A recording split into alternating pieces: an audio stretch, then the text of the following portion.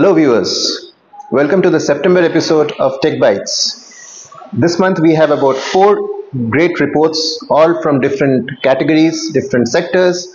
We have covered engineering, we have covered healthcare, we have covered GCCs, right? And we've also covered a report on the technology sector performance of the quarter. So 4 distinct reports are covered, and we have our analyst who will come and share key insights from each of these reports. But before that, what are you waiting for? Please like, subscribe, and share our channel.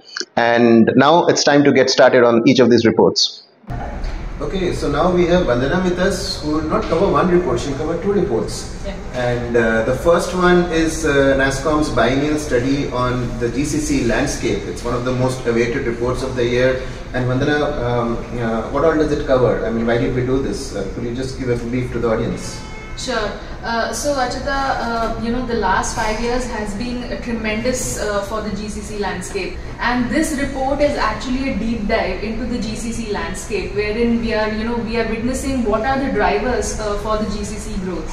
And this could be the improving service maturity, the increasing high-end ER&D work that is being driven out of the country, the talent, and also the synergies between the GCCs and the SPs, the integration of AI, etc. And this report actually covers some very interesting numbers as well, whether the total units, the market size, the talent workforce that is here. So all of that is being covered here in this report. Sure. So we have landscape, we have trends, we have an outlook for this sector, right? So key findings, Vandhna, from this report. Sure. So as on FY24, we see that the number of GCCs are over 1700, with the units almost touching 3000. And the overall market size is crossing over 64 billion, with the talent workforce, GCC installed talent, crossing over 1.9 million. So the reasons for these have been, of course, the growing maturity of the GCCs in the country, the talent, the high-end engineering work, the AI integration as well, and also, the overall synergies between GCCs and ESPs as well. So all that is being driving this growth. Okay, and what's the outlook for the sector that we have presented in the report? Sure. So for as of we have taken the outlook for the next 7 years by 2030. So as on 2030, we do expect the overall GCC numbers to cross over 2100, with the number of units to double up to over 43-4400, and the market size we are expecting it to cross over 100 billion.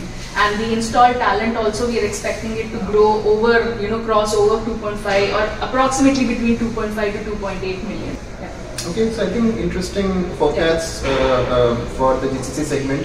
Viewers, this is a paid report, but we keep running discount offers. Please go ahead and download it from the nasscom website. And thanks, Vandhna. Just stay back for the next one. Yes. This is on the engineering segment, right? Engineering segment, and you're focusing on the auto sector. So what's this report all about? Sure. So Achyuta, last year we did a deep dive on the engineering R&D sector, and we had some sectoral deep dives as well that we did, which covered. And it was till 2030. We saw what was the growth, what was driving this growth of the engineering R&D sector.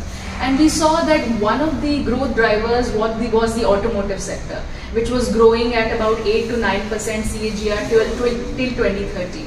And the reasons were many, and so what we decided was that we'll call industry experts from the auto sector, which ranges from the GCC segment as well as the engineering service provider segment as well.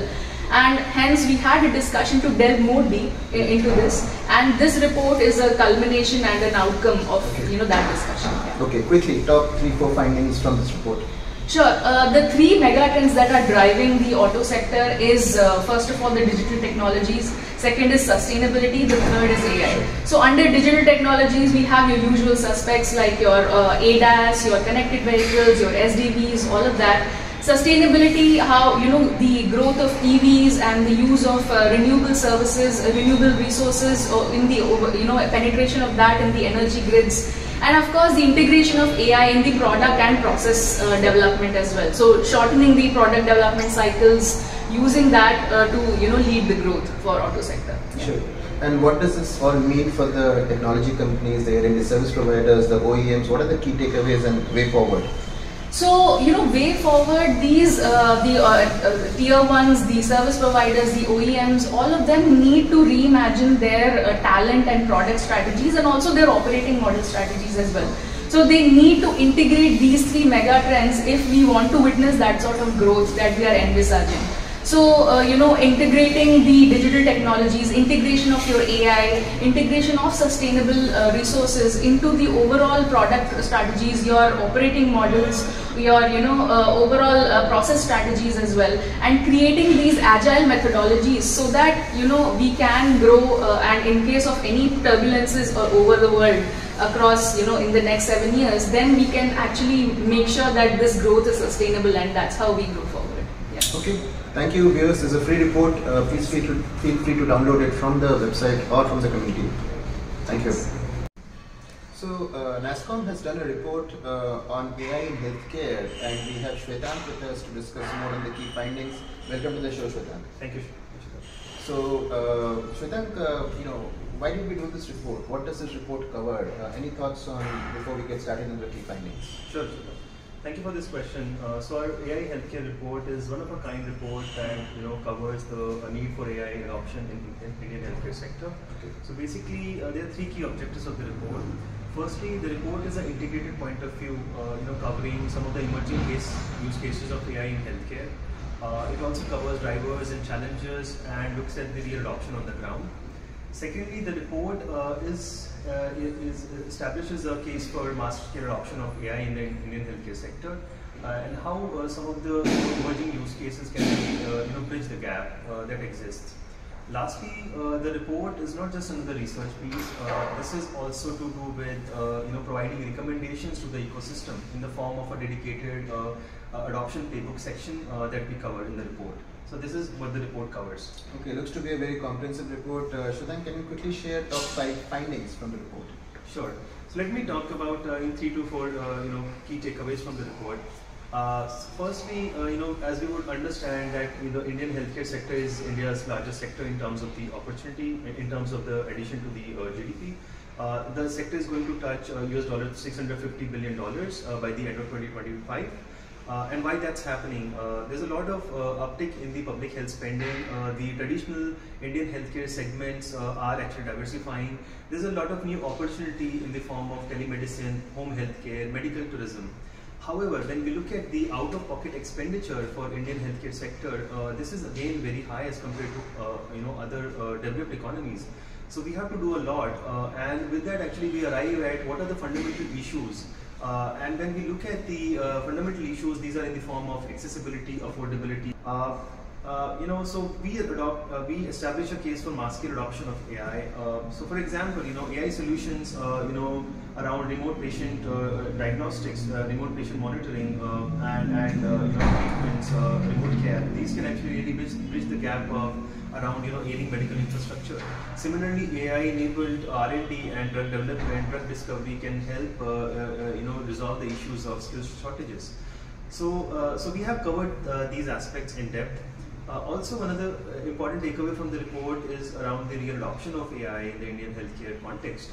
When we look at the adoption, we see that more than 66% of the companies across different segments have actually adopted AI.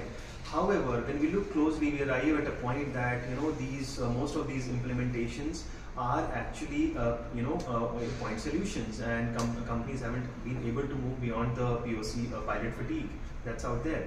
So these are some of the key takeaways that I wanted to cover. Okay, and going forward, Shwetank, what's your expectations? What are key recommendations? What's the outlook for the sector? Could you share some thoughts? Sure. So when we look at the future potential of AI in Indian healthcare context, we look at 3 time frames. So we look at the short term, medium term, and long term. So in the short term, AI can actually really help in enabling new efficiencies in terms of healthcare services delivery, solution delivery. And this can actually manifest in the form of remote patient monitoring, remote care. When we look at the medium term, AI solutions around preventive care, and how AI can be really integrated with the electronic health records, and how that actually can push the boundaries of preventive care and personalized treatments, personalized care. So that we see, and in the long term, we actually see that AI can really help in driving the next steps towards universal health coverage, improving the public health, and how it can really help in pandemic prediction and mitigation planning. So that's how we see the future of AI, in healthcare sector. Sure. So this is start, and it's a long journey ahead of us. So thank you for sharing the insights. Shwetank and views. It's a free report. Please feel free to download it from our website and from community. Okay, so now we have Prajwal with us, who will talk about the latest technology industry quarterly tracker that we have released. And Prajwal, this is about results of the publicly traded tech companies globally and in India, right? So, first question to you, Prajwal. What's really happening when it comes to the global tech companies, and what's really happening at the macro environment? Could we just give a quick brief? Sure, Achyuta. So, according to Gartner's projections, as of July 2024, the worldwide IT and technology spend is expected to increase by 9.2% in 2024, which is lower as compared to the April estimates in 2024. Now, this slowdown is majorly due to weakness across segments, including consulting and business process services. Now, talking about Achyuta, key contracts. So, as reported by ISG, global ACVs of $24.8 billion were reported in Q2 CY24. Which is highest since Q2 CY22 and 0.8% higher quarter on quarter. Now, within this, managed services ACV increased to $10.1 billion, while as a service ACV increased to $14.7 billion during the quarter. So yeah. Okay, so I think interesting trends globally. How does that translate to the Indian environment? You've looked at the Indian companies also, right? Right. What do you see there? What are the key trends for this quarter that you want to highlight? Sure. So, Achyuta, in terms of the sample set of Indian tech companies that we track, the revenue for them increased 1.3% quarter on quarter and 2.3% year on year. Now, talking about some of the key geographies that we track. Within that, North America and India grew sequentially, while EMEA remained stable and rest of the world declined.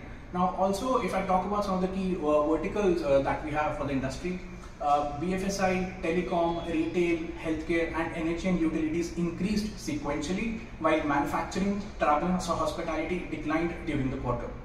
Now, just some of the key segments that we have, pure play BPM revenues continue to increase sequentially with broad-based growth across segments, with some prior investments now yielding results for them. But the downside here was for pure play ER&D revenues that declined sequentially due to some project delays and also weakness in the sustainability vertical. Now, if I talk about the hiring aspect, the net employee base increased by 0.8% sequentially, and this comes after a continuous decline of 5 quarters. In terms of the utilization rates, excluding trainees, that increased 260 basis points year on year. And if I talk about the attrition, that remained stable at 14.4%. So, these were the key updates that we have from the industry. I know I spoke about a lot of numbers, but maybe I request my audience to go through the report for some more facts. I think it was a good quarter this time, Prajwal, because other than the minor blip in the ER&D segment, other sectors did fairly well. So thank you for sharing, and viewers, please download the report. It's available on the nasscom website. So Prajwal, don't go yet. Stay back. A lot of things happened in the tech industry, in the Indian tech industry, in the last couple of months, right? Technology partnerships, contracts, M&A. Could you just give a quick recap of what really happened? Sure, Achyuta. So I'll start with some of the key collaborations that we saw in the past few months, starting with First Source Solutions collaborating with Microsoft to enhance digital transformation services to its clients globally. The second major collaboration was between Google and Government of Tamil Nadu to empower AI startups in the state while also developing skills. The third major one was between Dell Technologies and Wipro, wherein Dell's AI factory will be onboarded to Wipro's enterprise AI-ready platform. Now, we are talking about some of the key contracts that we witnessed, starting with Infosys, getting into an agreement with Posty, which is a logistics services provider. Now, within this agreement, Infosys aims to improve customer experience for them while also improving their operational efficiency. The second major contract was between HCL Tech and Xerox to drive innovation with AI and digital engineering. And within this, HCL Tech will support Xerox's newly built global business services organization. The third one is between Ooredoo, which is a telecom company, and Tech Mahindra. Now within this contract, Tech Mahindra aims to improve or advance their digital transformation journey while also enhancing their digital customer experience. Now there are two major acquisitions that we saw in the past few months. The first one is Nazara Technologies acquiring complete ownership of Kidopia publisher Paperboat apps. Now with this acquisition, Nazara Technologies aims to integrate Paperboat apps onto its platform while also benefiting from its healthy cash flow. The second major acquisition was between Hackett Group, acquiring Indian Gen AI startup Leeway Hugs. Now with this acquisition, Hackett Group aims to integrate those Gen AI capabilities into its own bucket. So yeah, these were some of the key facts that I discussed in the past few months. Great. Thank you, Prajwal. Thanks, Achyuta. Okay. To end things now, we have Khyati over here who will talk about some of the key sessions, some of the key videos that we have uploaded on our channel. Khyati, welcome to Tech Bytes. Thanks, Achyuta. So we have recently released a number of interesting and insightful sessions. Do check out the discussion from leaders of KPIT, Continental, Renault, Nissan, Tech and Business Center India and BCG on the ER&D automotive sector in India and how the future looks like. Also, we recently released episodes from our series Strive Up the Startup Chronicles on two segments. One is how IoT is transforming industrial manufacturing in conversation with Smart Udyog, and the other one was in the healthcare segment of how AI is revolutionizing the entire healthcare market in conversation with two startups, that is Lark AI and Ripple Healthcare. Do check these episodes. Thank you. Thank you. Okay, viewers, I hope you have had a good understanding of all the reports, all the research that we have published in the last month or so. The reports are all available on the nasscom community. They're available on the nasscom website. Please feel free to download them, and do like, share and subscribe to our videos, and post a few comments if you have anything on some of the reports that we have pushed out. Thank you.